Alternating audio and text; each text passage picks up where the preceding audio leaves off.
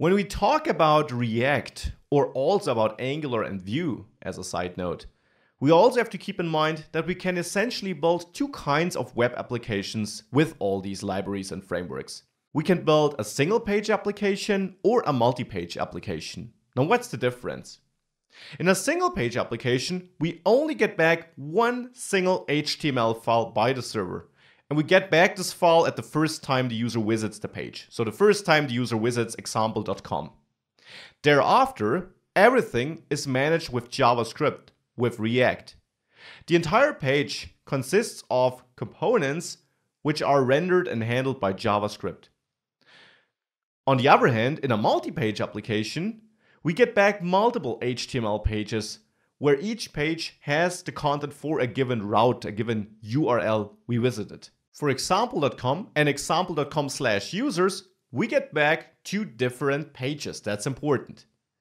Now, on multi-page applications, we might also use React, but only to create little widgets, so to say. So individually contained components we dump into that page, but not the entire page is managed by React.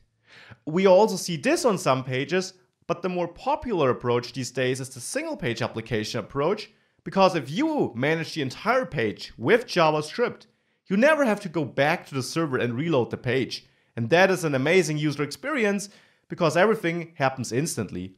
And even if the user needs to wait, you're showing a spinner or you're still presenting a reactive web app. You're not just showing a loading page where the user can't do anything.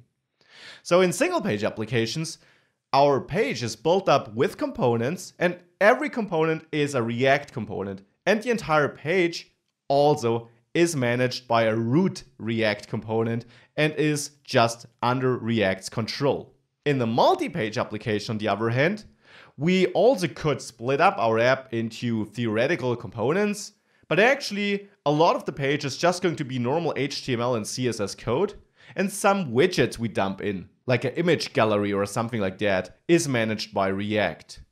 So the entire page is not under React's control. The individual widgets don't know of each other's existence.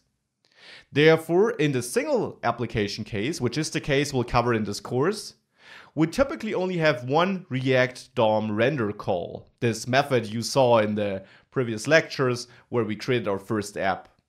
Now, we only need one because we have one root app component there, which is mounted to the DOM, which hosts all other React components.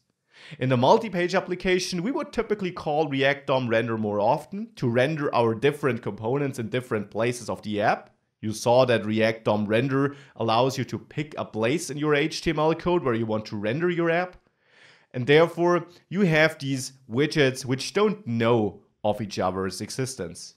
Now you can build such an application too, and the React code you write won't differ, so this course actually covers both. But I will focus on the single page application case, since that also allows us to use some libraries like React Router and is the most popular way of creating web apps these days, and also the approach I can only recommend to you.